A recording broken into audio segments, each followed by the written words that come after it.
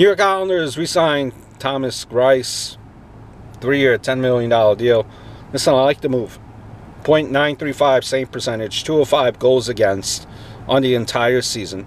If you take out one start against Carolina, and what he did in the playoffs last year, yes, you have to be thrilled with this if you're an Islander fan.